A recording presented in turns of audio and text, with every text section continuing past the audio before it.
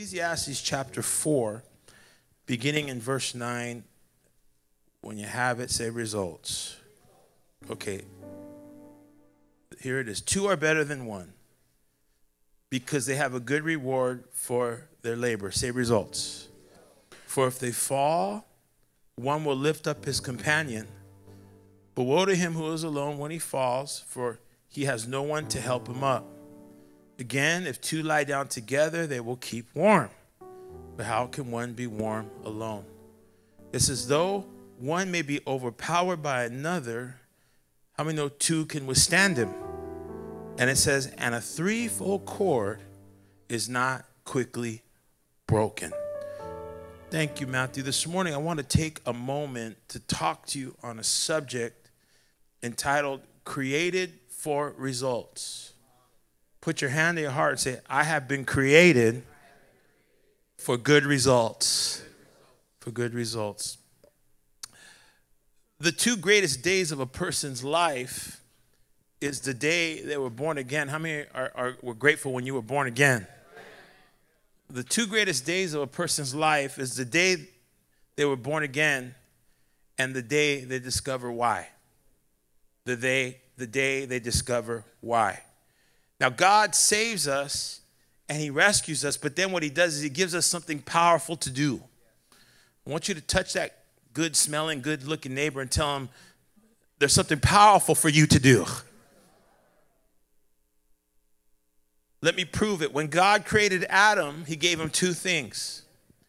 He gave him a task and he gave him a helpmate. When he created Adam, he gave him a task and he gave him a helpmate. Because it's always been in God's perfect will and in his plan to make us fruitful and to also multiply ourselves. That's the reason he created us. He told Adam and Eve, be fruitful and multiply. And so it's always been God's plan for us to be fruitful or to be effective at what he's called us to do and to multiply ourselves. Another way to put it is it's always been God's plan for us to leave a legacy. How many? That's a word we use in Victory. Somebody say legacy. There's a legacy inside of every single one of us that needs to be released. There's a legacy. Legacy lives in us. Legacy lives in our families. And legacy lives in the ministry. And here's what I want to share with you this morning when it's all said and done. How many know there will come a day when it's all said and done? When it's all said and done, you and I will be remembered for who we were and what we did. That'll sober you up. That'll make you put the bottle down. That'll make you put the weed down. That'll make you put the pills down. Because when it's all said and done, we will be remembered for who we were and what we did. That's heavy. Because God's called us to multiply and build a legacy. That's why our decisions are so very important. See, every person in this world is born looking like their parents, but they die looking like their decisions.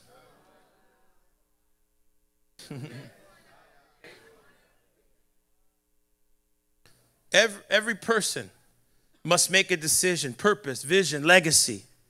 Miles Monroe, the great pastor, said there is something for you to start that is destined for you to complete, to finish. And I want to share this with every one of the members of our church this morning. Some of you might be new. I pray you make this your church. If not, it's cool. But I want to talk to the members this morning. And I want to tell you something. There's no greater joy in a person's life than to finish something. There's no greater joy in a person's life than to finish something. We have a lot of starters. We don't have a lot of finishers. And I want you to know that finishing things brings joy. I get so excited when I'm working on my house. How many ever worked on your house or worked on your car? And I get so excited when I find a room that I need to repair in my house. Or the other day I repaired the speakers in my house. They weren't working and I had to get the speakers working.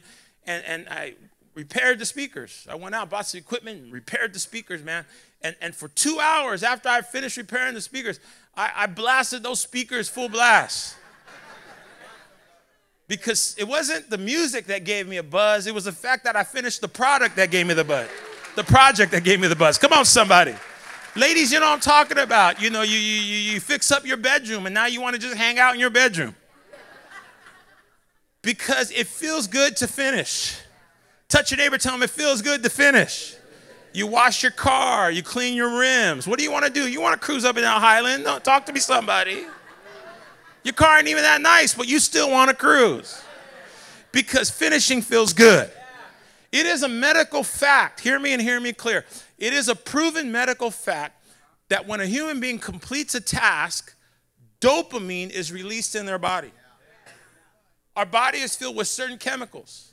And every person has dopamine in their body. And when a person completes a task and does a task well, a little bit of dope. See, I knew I'd get your attention this morning.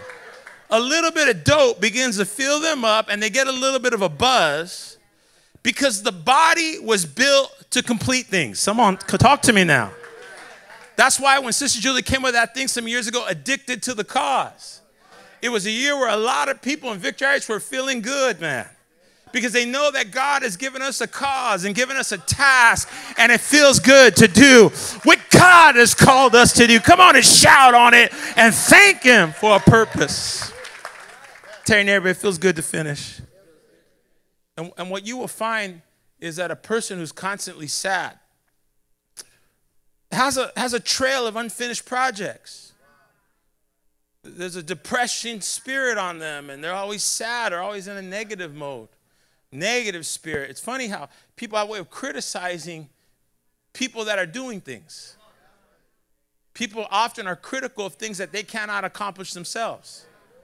And so here's what I want to tell you. Instead of being a hater, start partnering with the finishers and learn how to finish the task that you don't got to be a critic. Can I just park right here for a minute? You don't got to be a critic. You don't got to talk bad about people. You don't say, well, look, well, this and that and all. Well, they got help. You better believe it. None of us gets here by ourselves. We've learned to partner with other finishers, and that's why the Lord is blessing His people. Come on and shout in this place, because God has called you to do something significant. See, we've been called to work with a purpose, and when we finish a task, we get high on the Most High. So how many know we were created, but we were also created to have great results? That's what I want to teach you how to do this morning. Is that all right? How many say, I want great results, Pastor? I want better results. I want to see greater things. I want to do something with my life. Okay, clap for the Lord, so I know you want this message. All right. I like you guys. You guys are doing good this morning. Number one. If you want results, write this down. Number one, results require time and investment. Results require time and investment. Vision requires time because any vision worth having takes time. Any vision worth having takes time. The question is, do you want to be a mushroom or an oak tree? Now, a mushroom will grow in 6 days. But how many know a mushroom doesn't live very long? Anything that can grow overnight can die overnight. A marriage that can happen overnight, you better believe it could die overnight. A relationship that just springs up out of nowhere doesn't have much hope. Talk to me, somebody. Now, I don't know about you. I don't want to be a mushroom. I want to be an oak tree. And a mushroom will grow in 6 days, but it'll take 60 years to grow an oak tree. And how many know an oak tree is one of the strongest trees in the forest? So vision takes time. Touch your neighbor, tell them vision takes time. My question is, what are you working on? What are you working on this year? What are you working on right now? Oh, Pastor, I'm still working this year on something I was working on last year. And you know what I want to say to you? Good. Good. Because some of you are still working on something this year that you were working on in 2017. But I want to tell you something. If you're still working on something that you were working on last year, don't get discouraged. Don't get discouraged, because that means God must have given you a big vision. That must mean that God gave you a big promise. Come on, somebody. And too many people give up on the vision that God has given them, and that's why we don't get anything done. And what do we need is we need a people who are going to get a vision from God that recognize that true growth and true victory doesn't happen overnight. Don't get discouraged. True visionaries understand you never reap in the same season in which you sow. There's a season to sow, and then there's a season to reap. Paul said in 1 Corinthians chapter 3, verse 6, he said, I planted, Apollos watered, but God gave the increase. That's something you got to get a hold of. Are there any visionaries out there? You got to get a hold of that. There's a season for planting, there's a season of watering, and then there's a season of increase. See, God will always increase you according to what you can handle. What are you working on? What do you have right now? What are you holding right now?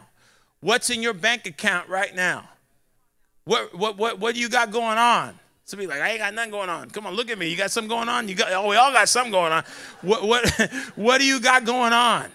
Well, let me tell you, you have what you can handle. Don't be discouraged if you don't have what your neighbor has. Don't be discouraged if you don't have what Pastor Al has. Don't be discouraged if you don't have what Sister Georgina has. Don't be discouraged if you don't have what your leader has, because you have what you can handle. But here's the good news, and here's what you got to think. What are you doing with what you have? Because what you have, God has put in your hand for a purpose. I was thinking about all the things that God has taken out of my life. How many said, man, last year God took some stuff out of my life? Took some people out of my life. Thank you, Jesus. Hold on, that's not the point. But what I'm just doing is just rejoicing. Because sometimes God will shake the tree. But then some people, they look at what they have left and they get discouraged.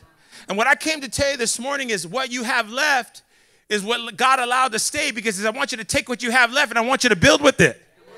So don't be discouraged about what you have. You have what you need to be the man that God has called you to be. You have what you need to do the thing that God has called you to do. That was a good point. You ought to clap and shout on it this morning. Come on, somebody. Tell your neighbor, you got what you need.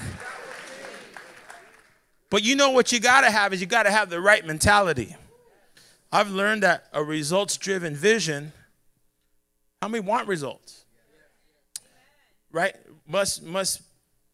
A results-driven vision must be led by a particular type of personality.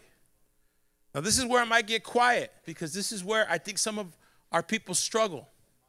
But I want you to hear this. I think less people struggle in our church, but there was a time when everybody struggled with this. But less people struggle, but some struggle. In order to have results, you got to have the right mentality. Someone say right mentality. Here it is. A results-driven vision is led by an owner and not a renter. What's the difference between an owner and a renter? A renter is a user. When you rent an apartment, you just rent it to use it. You don't care about it. You only do what the contract tells you you're required to do. And whenever something big, challenging arises, you don't take it on yourself. You delegate it to who? The owner. Let me tell you something, baby. You're not going to be able to delegate the problems of your vision to somebody else. If you want results, you got to move from being a renter to being an owner's mentality. Oh, come on, somebody. I'm preaching better than you're shouting. He's moving you from renter to owner. An owner is not a user. An owner is an investor. And for your vision to work, you've got to be willing to invest. You've got to be willing to invest. This is the delineating line between people who are successful and not successful. Renters are users. Owners are investors. The minute you invest, your mentality shifts. The minute you invest, your whole spirit shifts. It's almost like you become a different person. Come on, somebody. When you're driving a rental car, you eat sunflower seeds in the car and spit the seeds on the carpet. You drink soda. You do whatever, because that ain't your car. You don't care. But if someone eats in your car, you get in the flesh. Talk to me, somebody. Because there's a difference between being a renter and being an owner. I got any owners in this place this morning? And for the vision to work, you've got to invest in the vision. The minute you invest is the minute your mindset changes. And understand that that shift moves you from seasonal commitment to enduring commitment. Who are the ones who walk in endurance? This is good stuff. Who are the ones that walk in endurance? It's the ones who are invested. I've been experiencing this in my life and in our ministry, in our community. So many doors have been opening up in our community. We were at Rady's last night. Man, one of the best outreaches we've had. So we've been doing it every month. The team goes every month. We had a great outreach last night. The police are coming, and we're ministering to them. We've done so many different things, the different things that we've been experiencing, different doors. We're invited by the mayor next week to go and be with them. Georgina and I will be attending a special gathering with the mayor and his wife. All these things are happening. Why? Why? Why? Because when we came into San Diego, we came in with the right mentality. We didn't come into the city saying, what can the city do for me? We didn't come in with a mentality that says, oh, we're just a bunch of drug addicts and gang members and people coming out of prison and we don't have nothing. Can you help us? We didn't come in with a welfare mentality. We didn't come with an attitude that says, you have to help me. You have to do this. You have to do that. No, we didn't come in with our hand out. We came in with our hand up. We came in with the mentality, watch this, not what can the city do for us. We came in with the spirit that says, what can we do for America's finest city? Could Victory Outreach make San Diego, America's finest city, a little bit better? Come on, somebody. Can we take care of our neighborhood? Can we take care of our community? Can we take care of the people of San Diego? Come on, somebody. So what did we start doing, man? We didn't go in with a renter's mentality. We went in with an owner's mentality. We said, this is our city. This is our community. This is our block. These are our people. And we taught you how to give.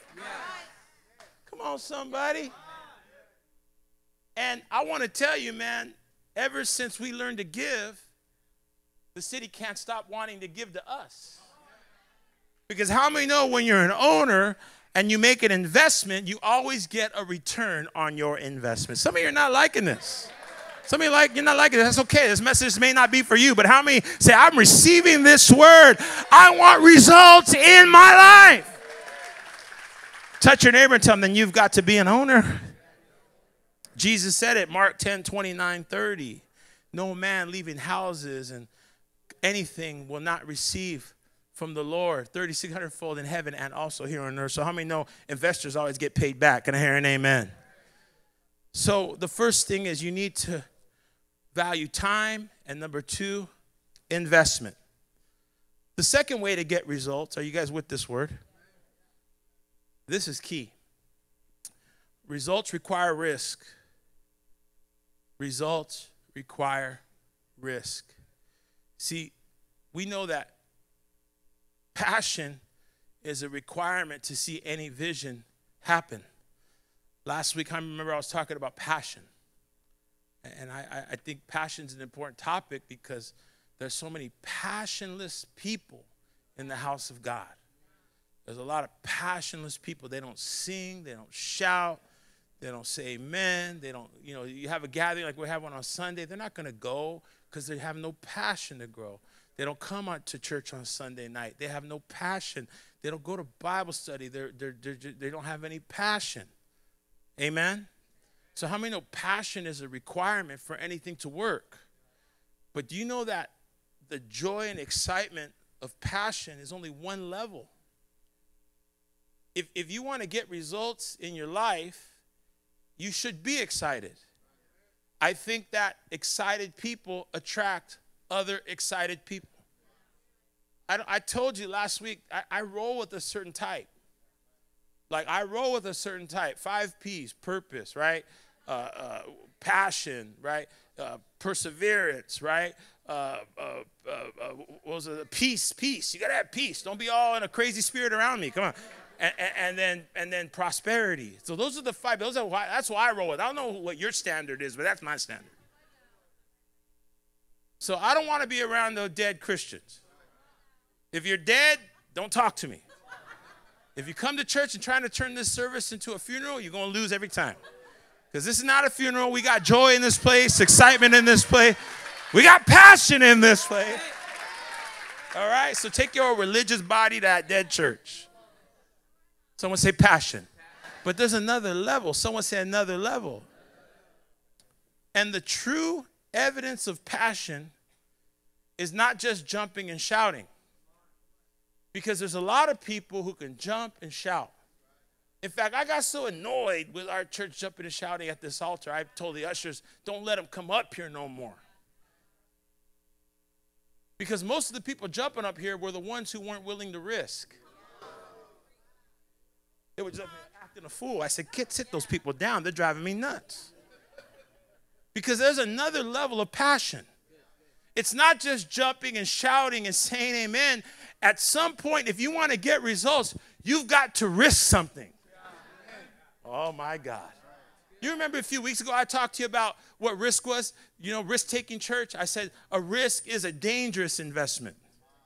It's putting something on the line. It's taking a risk at losing something. And let me tell you who the real winners are. It's not the people who keep everything in their hand and keep everything in their pocket. It's the people that are willing to take it and put it in the hand of God. Come on and clap. I'm preaching good this morning.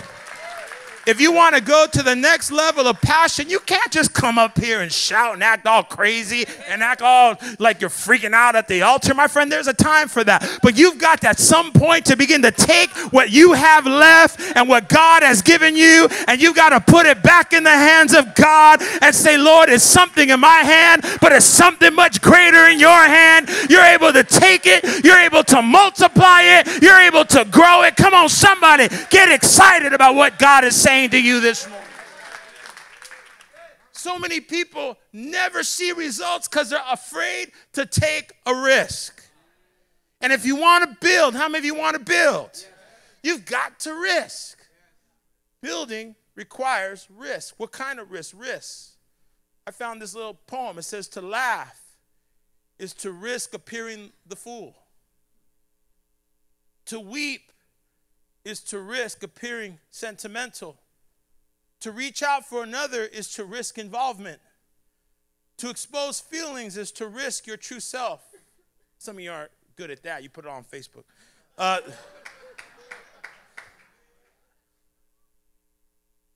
I'm having fun. This is a good message. To place your ideas, watch this.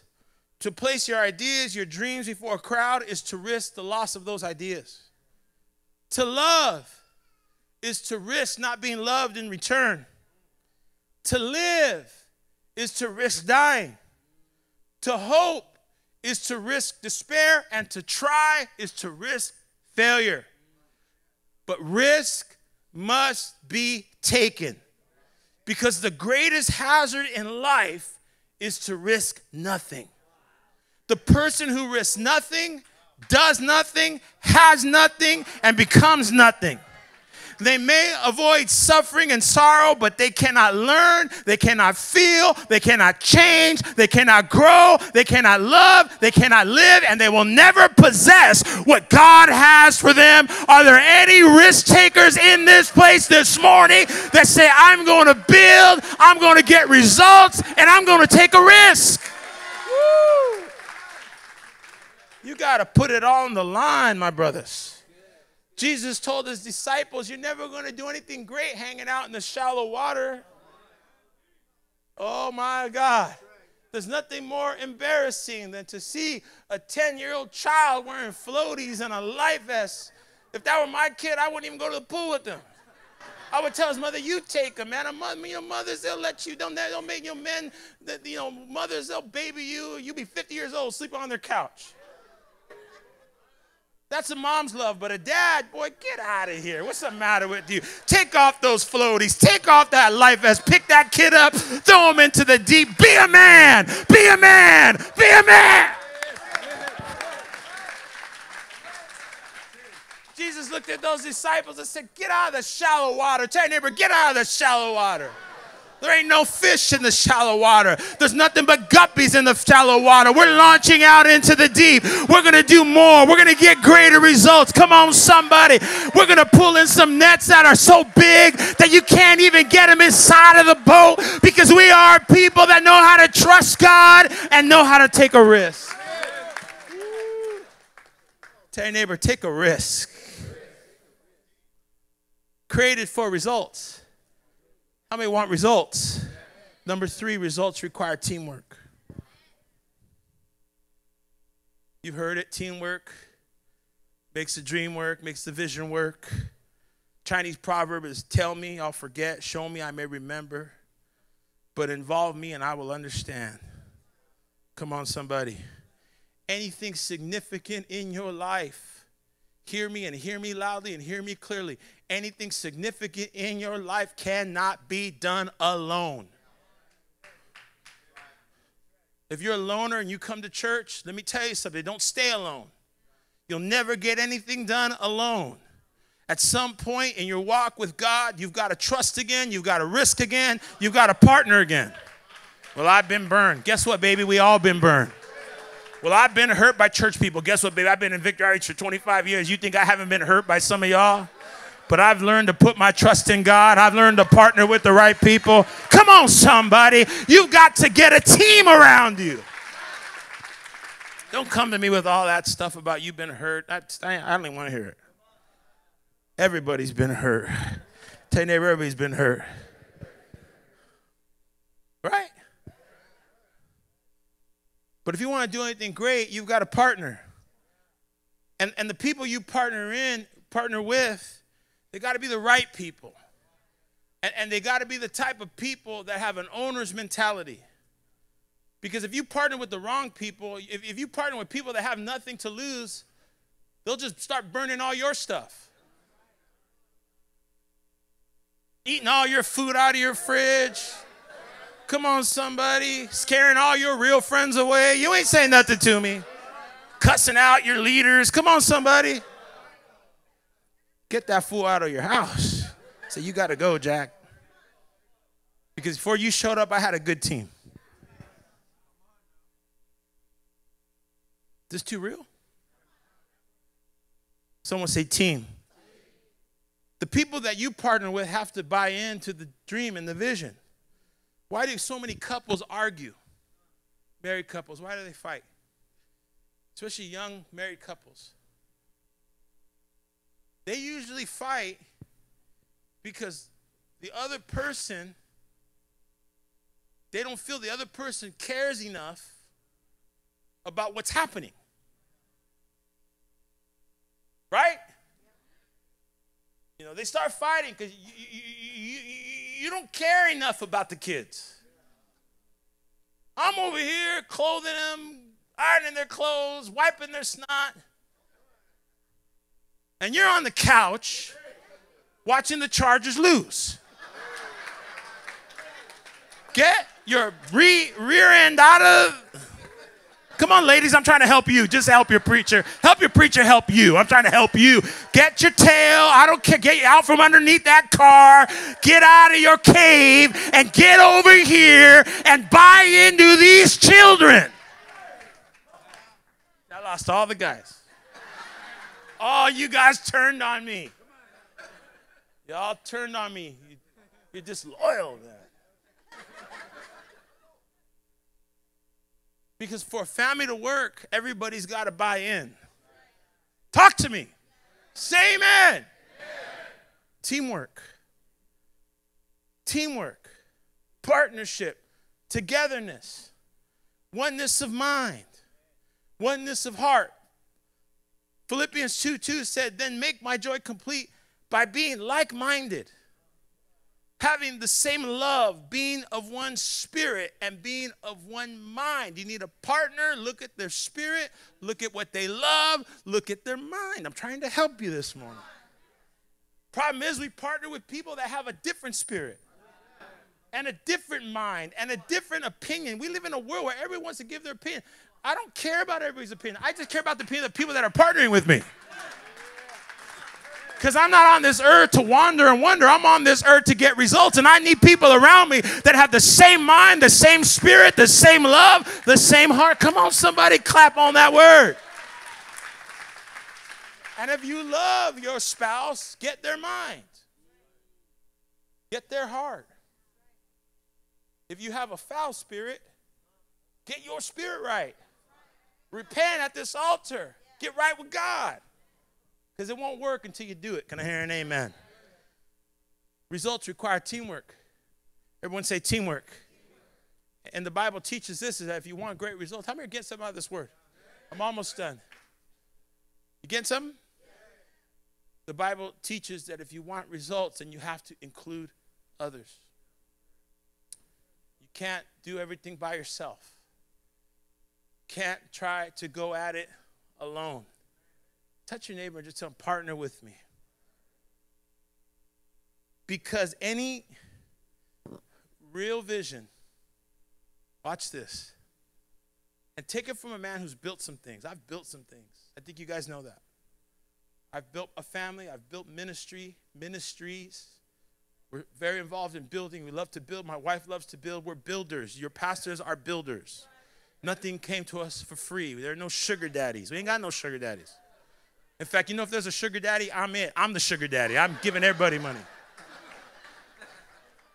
I'm sugar daddy. Just call me sugar daddy. I pay for everything. I pay for lunch, breakfast, dinner. I pay for your conference. I pay for retreat. I pay for everything. I'm sugar daddy. I pay these preachers that come in. I'm sugar daddy. You see my phone. They call me like crazy because we're builders. I bring in the voices that will build you. We're investors. We're owners. We have a mindset. How many are getting something? But we recognize this, is that you can't build by yourself. Any vision that's a big vision at some point is going to become problematic. Any vision at some point is going to become problematic. Vision is not a problem-free environment. So if you have a big vision, but you don't have the emotional maturity to understand that there are going to be problems, then you'll never see that vision happen. And when problems come and you find yourself by yourself, what did the scriptures say? If one falls down, but if he falls down alone, no one is there. And if you have a habit of running everybody out of your life,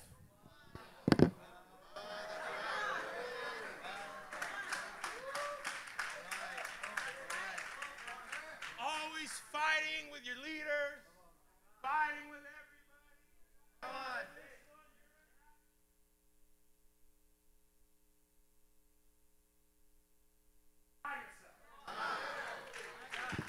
you won't clap on it. I'm just going to tell you the truth. I'm trying to help you build. How many want results in their life? Well, you're a serial confronter. God, those people annoy me. Well, I just keep it real. I'm going to confront that sister. No, shut up. Well, I'm going to confront that brother, because the Bible says, no, the Bible says shut up, be humble. No, Pastor Al says shut up, but the Bible says be humble. Let things slide, walk away, take it to God, keep the partnership, keep the friendship, keep the relationship. Don't burn a bridge you might need to cross over on a later day. Understand that you need the man sitting next to you. You need the woman sitting next to you. You need the person sitting behind you. You need your leaders. You need your pastor. You need your friends in the house of God. One mind, one spirit. I'm preaching the house down in this place this morning. Touch someone and tell them I need you. Dude, some of you need to touch that person and tell them you're sorry.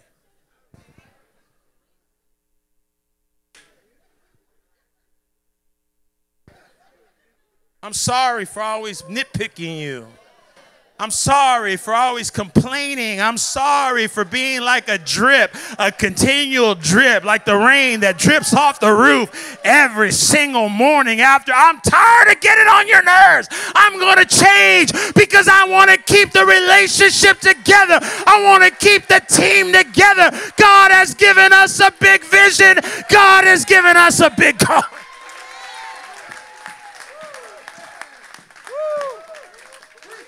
And the bigger the vision, the more people you're going to need in your life.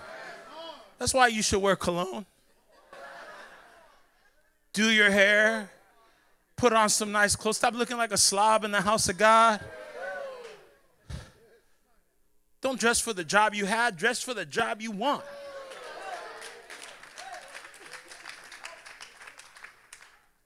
Because you need people. You need people. This is good preaching today, huh, Regina? Good stuff. That's the only amen I care about. You need people because problems are going to rise. And you have to, at some point, make room for people to come in and help you. In Acts 6, a problem arose. The Hellenist women were not being fed. There was only 12 apostles. They couldn't meet every need. There was going to be a church split. They said the church is racist. They don't care about the Hellenists. They don't care about the Greeks. They only care about the Jews. The Jews are getting the food first. The Mexicans are getting the food first. The blacks are getting the food first. What about us white folk? Come on, somebody. It's Victor Outreach, you know. We love white people. Amen. You know, you know we do. Right, MTC? White is right. Amen. But they had a big problem. Tell your neighbor they had a big problem. Until the apostles prayed and found the solution that we've got to make room and we got to grow the team. So they said, look for 7 men, but don't look for 7 jokers. Look for 7 men with a good testimony, men above reproach, men that have capacity, men with leadership in them, men that know how to roll. Give us people that are like us. Can I hear an amen? One mind, one spirit, one heart. The Bible says they raised up those men and the ministry didn't split. The ministry exploded. What am I saying to you is that there's room for you. There's room for you. Let's be a team. Can I hear an amen? Give God a big praise. I'm in my last point. Come on, give God a praise. You get something this morning? How many feel like these messages are growing you? As Matthew comes, the final thing, everyone say results. Results require, and this is the main thing. Well, that's all important. But results require commitment and courage. So let's recap here. Number 1, results require time and investment. Number 2, results require risk. Number 3, results require teamwork. But lastly, results require commitment and courage. And I'll tell you why. Because vision is popular and then it's unpopular. Let me talk to this side. One day you're hot. One day you're not.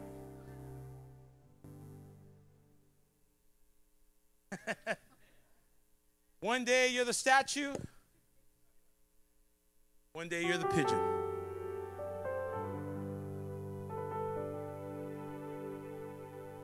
Tell your neighbor, things change.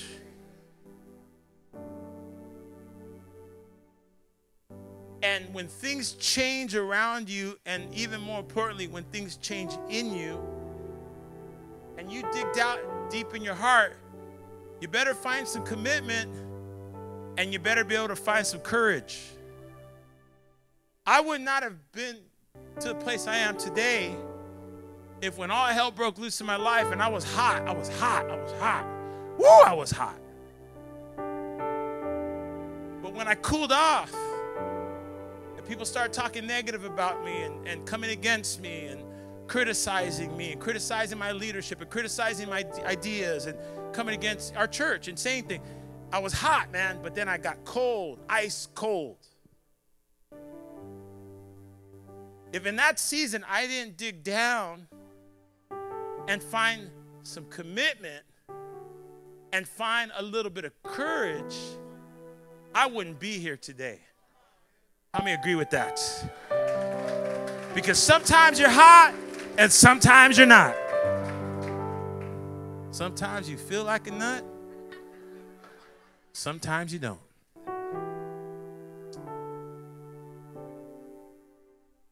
Things will change on you. But you can't let go of that commitment and courage. You see, you've got to know how to walk alone. I kind of feel like with this third wave, I want to talk to you. I worry about you because social media is turning you into spotlight Christians. My generation didn't have social media. We had word of mouth. If something was good, we told people about it. But your generation is the social media generation, and I don't want you to let social media turn you into spotlight believers. What's a spotlight believer? They gravitate to where the spotlight is. We have them here. They come around me. Like, hey, Pastor, hey, man, I'm hot right now. I know. Just stay over there, though. Don't be. Where were you when I was cold? You weren't talking to me. You didn't want to talk to me. I'm hot right now, though. I'm hot. I'm heating up. I'm heating up. Pastor, I was heating up, so you want to be around me. But when I was cold, you didn't even know my name. You didn't talk to me at the conference. You didn't talk to me when you saw me at Starbucks. Come on, somebody. I wasn't hot then, but now I'm hot. Now you want to talk to me.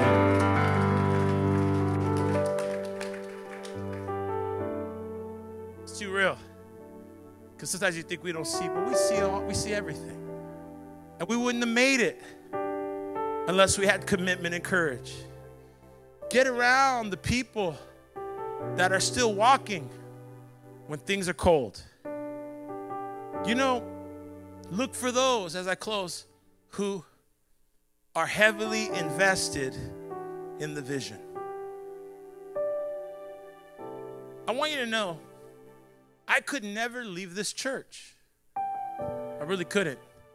You would have to jump me, kick me, drag me out of here to get me to leave. I'll tell you why I could never leave this church. Because I have too much seed in the ground.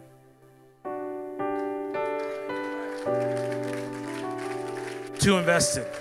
I preached too many sermons. I've preached when I was feeling good. I've preached when I was feeling horrible. I preached through losing a child. I preached through cancer. I preached through marital problems. I preached when I was up here. Georgina's, you're all smiling. Just like, you're the devil. Come on, somebody. She's looking at me like, wait till we get home. Come on, somebody. All that stuff you're talking up there. Come on, somebody. I got too much seed in the ground. I could never leave.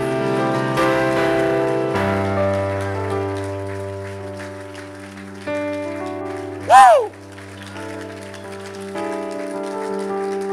It's all right if I say that, babe. I don't want you to. It's true. She's done the same thing. But you have some people that could leave easy. And you know, I don't give those people my time no more. I really don't. They want counsel. They want to talk to me. I don't even take their phone call because they don't stay. In fact, some would even get upset if I gave. Some of you are mad at me now. This sermon has got you all mad. Because this type of preaching steps all over your toes, your feet, your ankles, your knees, kicks you in the backside. You don't like it. You say, that pastor's mean. No, I'm not. I'm experienced. I know how to make it. I've been through the storm. I've been through the battle. I'm stronger than I've ever been. Come on, you know what I'm talking about. And if you've been through it, you know how to thank God for a sermon like this. People who come and go, I'll tell you why they come and go, because they don't got nothing in the ground.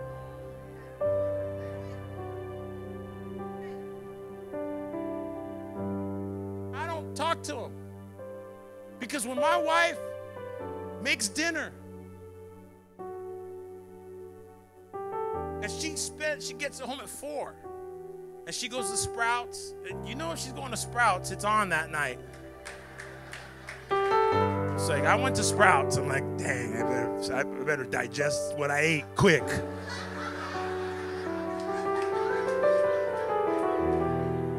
And she goes to Sprouts, you know she's about to get down. And if she cooks and I don't eat it, she don't talk to me. That's how I feel here sometimes. I'm cooking and cooking and cooking and cooking, and some of you won't eat. You got your mouth sealed shut. I ain't talking to you no more. I need some people that are invested.